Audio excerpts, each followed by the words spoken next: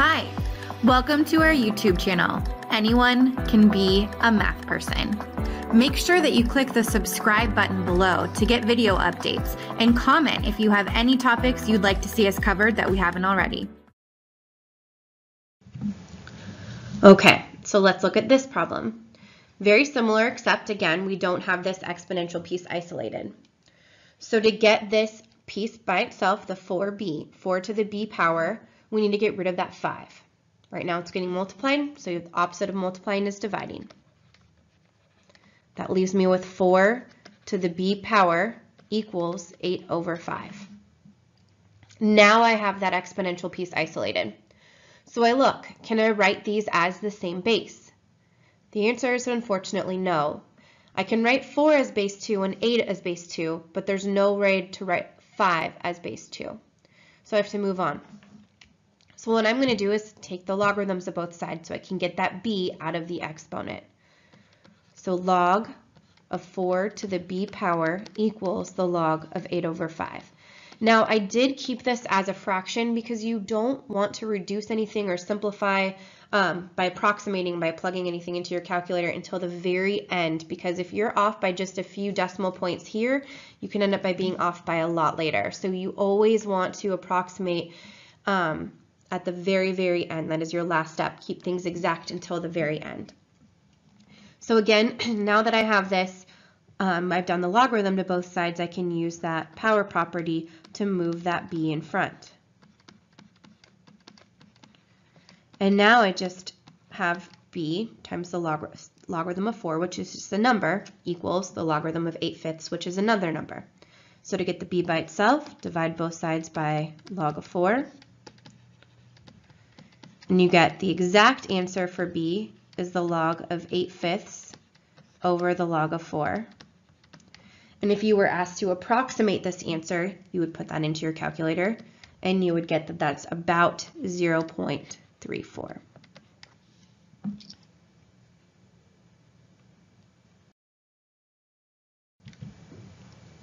All right, let's look at this problem. 2 to the x minus 1 equals 5 to the 2x plus 3.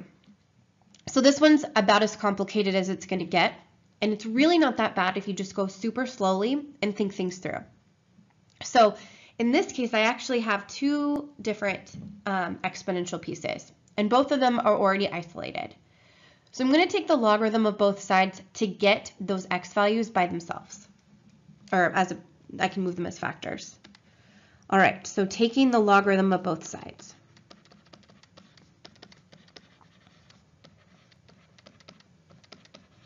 So that's going to allow me to move this x minus 1 in front. And now remember that this is the entire quantity x minus 1 that is moving in front.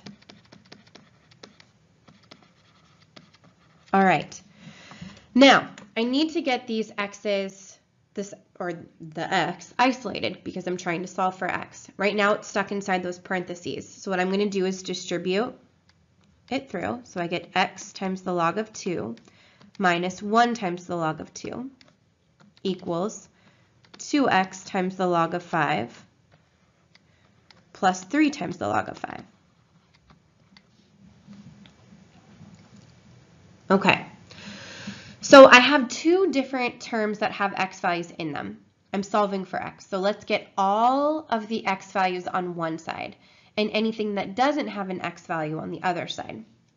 So what I'm going to do is I'm going to subtract this 2x value to both sides. So that's going to leave me with x log 2 minus 2x log 5 on this side. And I'm going to add this log base 2 to the other side so that I can get rid of it on the left. So 3 log 5 plus log of 2. So again, I subtracted this from both sides, so that left me with 3 log 5 on the right. And then I added this to both sides, so that left me with just this x log 2 on the left. Okay, so I got all of the x terms onto the left, all of the non-x terms or the constants on the right. So now you can see that these have in common an x, so I'm going to factor an x out. When I do that, this leaves me with log 2 minus 2 log 5. And you can see these are the same things, if I distributed this x through, I would get this line. And by doing that, that's allowing me to get this x isolated. I have x times this nastiness. So to get rid of, undo a multiplication, you divide.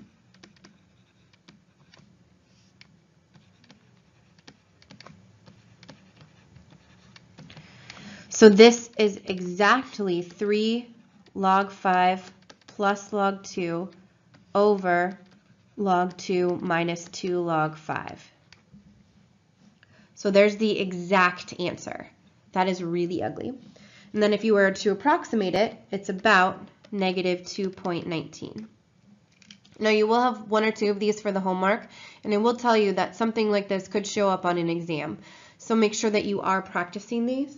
If you need more, feel free to send me an email and I can take you to some more spots where you'd find things like this.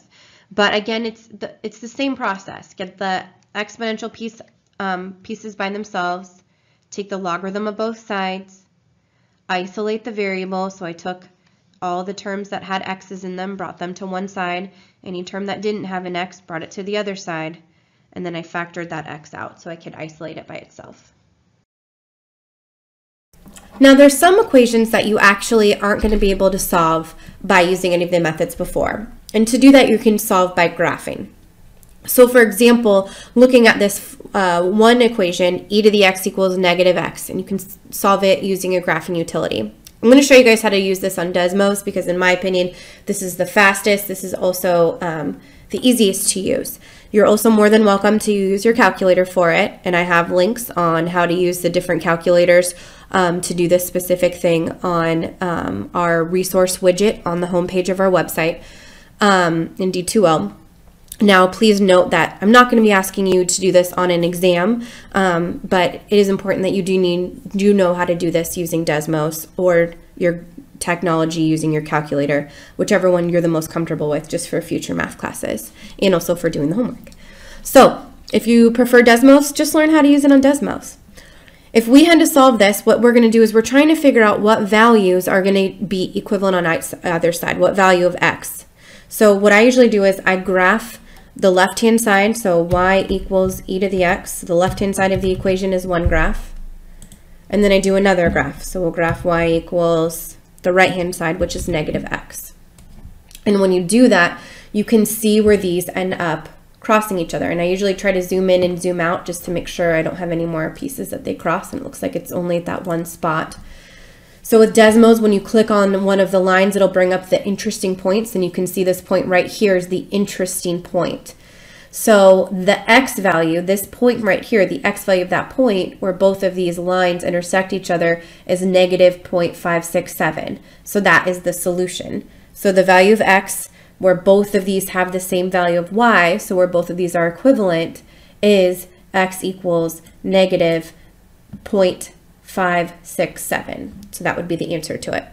So again, when solving these by graphing, graph the left-hand side of the equation, graph the right-hand side, find the point of intersection, and that x value is the solution to the equation.